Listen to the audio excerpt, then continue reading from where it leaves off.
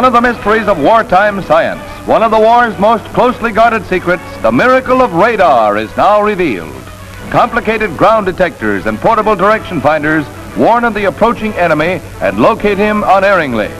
Shortwave radio signals sent out and returned as echoes allow the plotting room to spot the target. The cathode tube and intricate setups of electronic devices play major parts in this magic eye of war and peace. And not the least of these wonders is the oscilloscope. Here is a simple explanation of radar. Waves sent out show on the oscilloscope. Beamed by transmitter and directional antennas, they strike the target and bounce back to be picked up by the receiver. And the pip does it.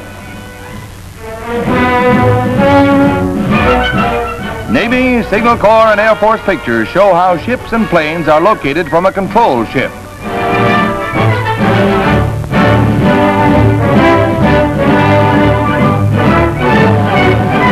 During the war, many of our vital convoys were saved by radar. The beam from our control ship swings to locate an enemy raider.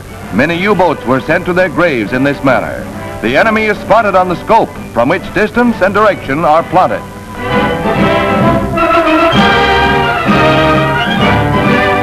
Or from one of our scouting planes. Controls in the plane adjust wing antennas which turn until the beams they are sending echo back strongly, indicating a target. The animation describes it.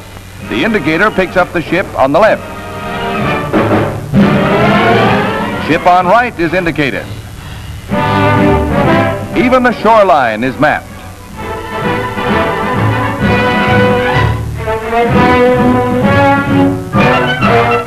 Here's the way a radar-equipped plane picks up an entire convoy. The directional antenna maps the identical convoy on the scope.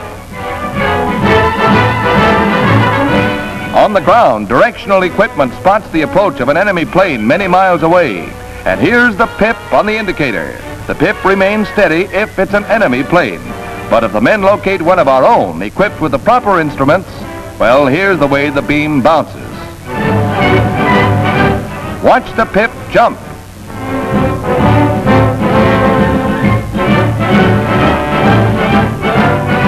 Fog, one of the pilot's biggest problems, is solved by radar. Many of our heroic fighters were landed safely during the war, and in peacetime, radar will bring our commercial transports and passengers safely home and prevent air collisions. The plane crew, controlled from the ground, watches the indicator, which here shows them off the beam to the right. By readjusting his controls, the pilot puts the ship right in the groove.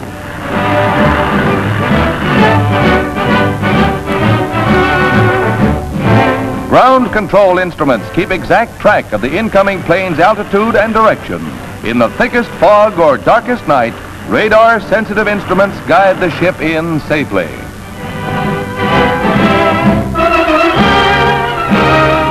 Happy landings, thanks to radar.